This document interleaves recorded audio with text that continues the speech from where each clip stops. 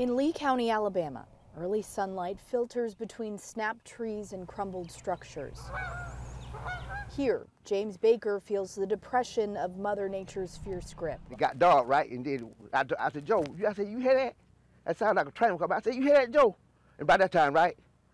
Boom! Sunday's EF4 tornado, the deadliest to hit the United States in 6 years, blasted this rural community with winds up to 170 miles per hour, taking with it dozens of homes, countless irreplaceable belongings, and 23 lives. When your home is quite literally ripped off its foundation and everything you own scattered about like trash, where does one even begin to start over?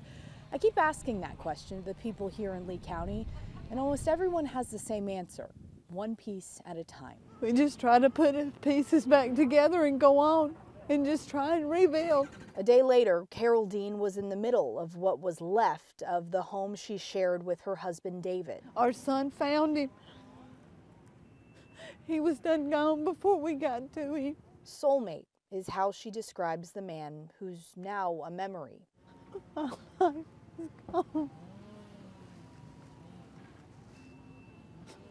He was the reason I lived, the reason I got up. Sunday's tornado demolished this family's home.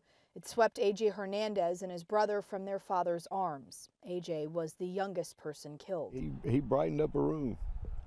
And, you know, those are the memories that I want to keep of him, because it makes me smile.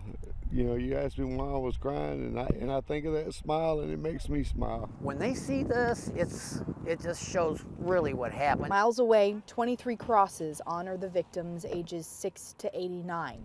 Greg Zanis started building these memorials in the 1990s. His work has become a staple at tragedies across the country. It's just trying to show our country something that isn't even the cross. It's that red heart on there. And it's oversized, you see that, it's prominent, but it's bringing in hope. Hope.